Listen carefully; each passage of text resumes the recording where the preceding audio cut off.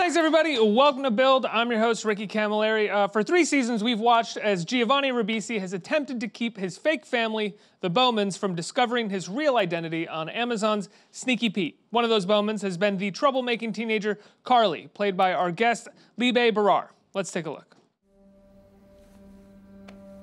She was gonna leave me too. Why? I mean, what was so bad that she would do that? I don't know. What did she say? I didn't ask. Why not? It wasn't like they were living here. But she must have said something. We didn't have that kind of relationship. No, it doesn't make sense. You knew that she was leaving, but you didn't know why? I mean, what would have happened if it wasn't for the accident? Enough! Your mother died. We all want her back. We can't have her. There's some things you may never have answers to, and you have to be okay with that. What if I'm not? Well, you got what you needed, didn't you? You had love. We always gave you love. Everybody, please welcome Libe. Thank you so much for being here. Thanks for having me. Congratulations on 3 seasons of Sneaky Pete. That's amazing. Thank you. How has it been?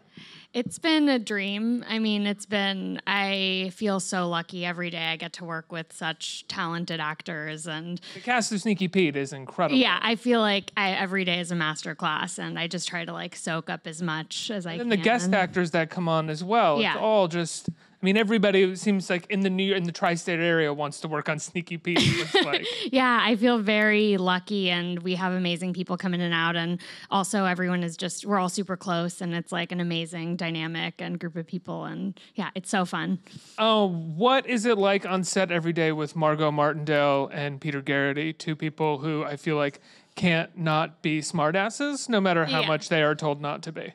They're amazing. I feel mean like that in the most loving, complimentary way possible. absolutely. No, they're the best. Something that, like something that people may or may not know is how much they love to sing. And so there is constantly, when we were shooting the pilot, when I first was like, this is going to be good, was like, the first thing that we all shot together was like one of the like family dinner scenes, and we were shooting until like 3 o'clock in the morning, and we were all there, and it had been such a long day, and we were all like totally delirious. I can speak English. We were all delirious, and Peter and Margot just start like rocking out on some Irish tunes, and we were all just like, this is amazing, and we're delirious, and we all start like singing along, and it was the entire cast, and we're like, I hope the show goes, because this is going to be a lot of fun. Wow. How old were you when that happened? Because I know that the pilot was actually shot like a year before you even started shooting, or it aired and started shooting the 2nd season, right? Yeah, I was 12. You can look that up on probably Google or something. But fair enough. But yeah, no, it was really crazy how long ago we shot that. It was a pilot for CBS a million years ago, and then Amazon picked it up, and then the showrunner parted ways for creative differences, and then they got a new showrunner, and so it was like a year and a half between the pilot and the first season, and yeah. Was there any expectation? Were all of you like basically on hold until that happened? Until all of that happened? Like definitely on hold, yeah. That's wild. Yeah, and it was also like, it was my first, I mean, I had other jobs and stuff, but my first like series regular where you have a contract and stuff, and so I was just like, I guess this is how TV shows work, is like you do a thing and then they hold you forever, and like that you can't do other TV shows and stuff like that. And then I find out that that is not how they all work. Now, so many of the guest actors that are in the show come from, and we were kind of talking about this in the green room, David Mamet land, Coen Brothers land, basically the land of like grifters. Movie grifters, and you knew right away one of them and said Blood Simple. How much has your job been sort of doing the homework of what the influences that are on this show? I mean, it's funny. Like, I feel like it's been different. Some people I've like known immediately, like Emmett Walsh, who plays Audrey's dad this season. I knew who I was like, oh my God, Blood Simple, one of my favorite movies. But other people, like, this is kind of embarrassing, but I knew who Margot was. This was, again, like a million years ago. I knew that Margot Martindale was like Margot Martindale, but I didn't know the degree of her work and I mean, like Margot's career is been incredible and has gone through so many transformations through the years and whatnot. And I did not know the extent of who Margot Martindale was. But she is. I mean, there's a reason that in BoJack Yeah. Horseman she is character actress Margot Martindale because for so long she was in everything, but as in these small roles, and she would steal the show all the time. But it wasn't until really the past 6 or 7 years that she became much more of a kind of a household name, I think. Totally, yeah. And so it's been so like people like Margot, I've like learned her career. Peter Garrity, that like everyone should know Peter Garrity's name. He's like the most, I actually think he's like the best actor in the world. He's like an amazing, you can be talking to him and then we just like go into rolling and you're like, wait, did we start? And then suddenly he's sobbing and you're just like, you're a genius. Really? Yeah, he's magic. Everything he does. And when he and Margot are together, it really is like magic. And I didn't really know Peter Garrity before, you know, and because he's also known for a lot of his stage work and stuff. And yeah, he's just a genius. Well, speaking of stage work as well, Marin Ireland as well is like a big stage actress in New York. How is it working with her? She's the best. We really are like siblings in real life too. It's really amazing. I actually feel like I can point to something that each cast member has taught me, which is such a gift. And Marin is someone who she fights to the death for everything to be the best it possibly can, and everyone else does, like the whole cast does too, which has really been really incredible. But Marin is like a soldier for her for like artistic fulfillment and for like the thing to be as beautiful and maximum human. And yeah, she's a warrior in that, and she's incredible. So she'll show up and she'll do rehearsals with you and all these other, she'll try to really figure out the scene with you.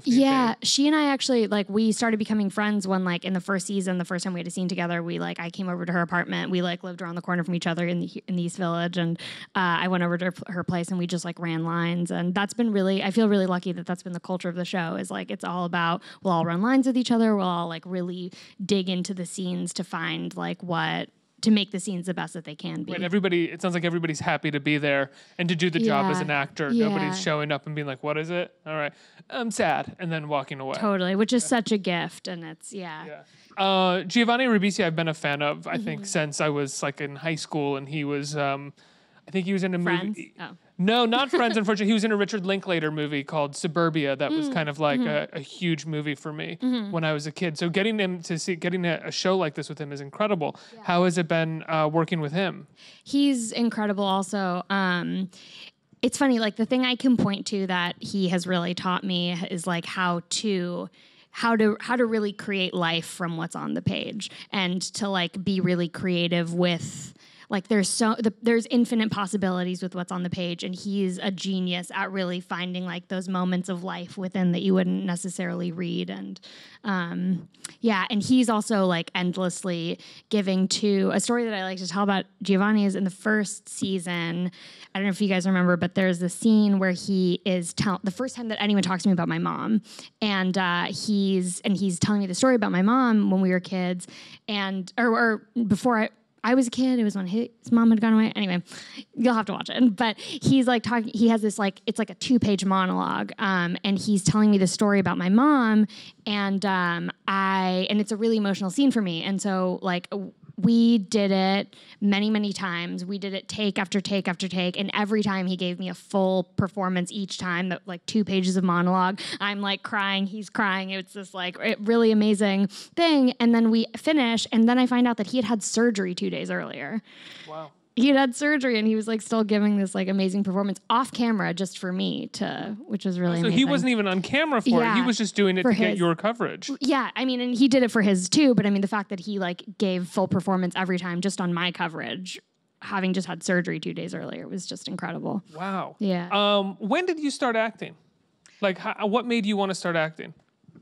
I think I've always had the bug. When I was 8, I did a play at the Pasadena Playhouse. It was a staged reading-ish play thing. And I had a really embarrassing moment. What was your embarrassing moment? So I was 8 years old, and the line was, I had one scene at the end of the play, and basically I like come in, I played the daughter of this woman and the granddaughter, and the play was about their relationship.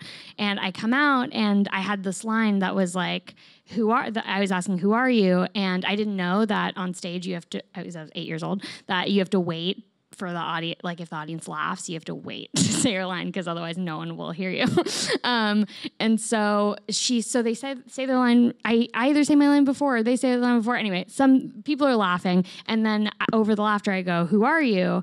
And people are laughing, and the other actress didn't hear me, and I'm just standing there like waiting for her to say her line, and I'm like, well, I said my line, so it's her turn. So you blew the whole show. So then she asks, it gets worse. So then she tries to help me, and she goes, don't you want to know who I am? And I look at her and I go, I said that already. And the audience just burst into laughter, and I was mortified because for me it was like, I mean, I'd like to say that story taught me like, yeah, it was amazing, and that's when I learned I was like funny, but it was actually just like a really humiliating experience as an 8-year-old. That is not a very generous thing to do for a performer. No, it's not. Yeah, I was not a giving performer as an 8-year-old. So that was your first role. When did you start actually auditioning and going out for actual shows and movies?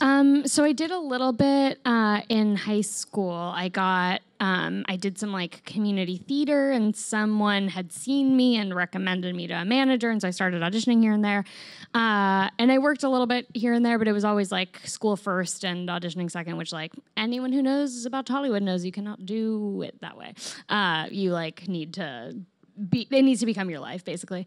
So I like worked a little bit. I did a little bit of Nickelodeon stuff, and then I took a break during college, and I graduated a year early and started doing it then. So I guess I just gave away my age. And I don't think you did. I mean, if you did, I'm not smart enough to pick up on what it was. It's fine. Honestly, it's on Google. Yeah, I think it is. I think I saw it earlier today too. That's why I wasn't. I didn't. It confused me when you're like, I'm not telling you. And I was like, huh? Oh, okay. I'm 35. Okay, so am I. And now, so you auditioned for Sneaky Pete and you auditioned to play Carly, right? And what has it been like to see the way that they've sort of given Carly this roller coaster? Each season she has a new thing, and this season she's really trying to find her mom. She thinks that she's alive, and she gets involved with Emmett Walsh. When they give you these scripts, do you ask questions? Do they allow for feedback of any kind?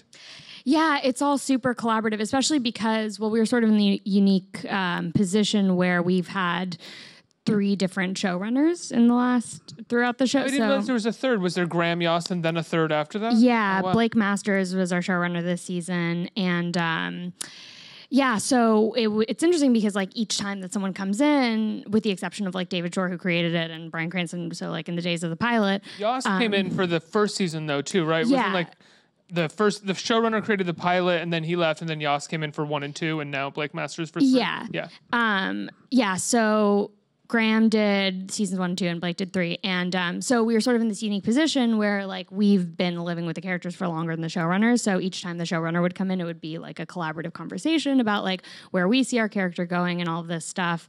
I really loved the ride I got to go on this season. It was really fun and dark and weird, and like I really feel like I got to like dig into the meat of who Carly is, and yeah, because often, I mean, she's gotten episodes before, big scenes before, but relegated to be more of the teenager who's kind of causing trouble by being a little too curious. In this season, you really do have your own journey that you go on. Yeah, it was really fun, and it was also really fun, like getting to work with Margot so much, and getting to work with. I feel like this season was a sort of a coming of age season for Carly. Like when we start, I have all of these questions. I become obsessed with the idea that my mom might be alive, and like in a very Carly way, like fully dives into like obsessing over this thing, and runs off to California. And by the end of it, after going through all the things and uncovering things about our past and our family and Audrey's past, and by the end, I like come out. The veil has been lifted, and I came out with like more understanding of what family is and people are, and I think she grows up by the end. You know, you said that you got to work with Margot a lot more, being a an actress much younger than and Margot, do you try to take what you can from her while you're working with her, see how she approaches scenes, see what sort of notes she gives or anything like that? Definitely, yeah. And Margot has been Margot pushes me. Margot and she's she's the best. She really what way? is.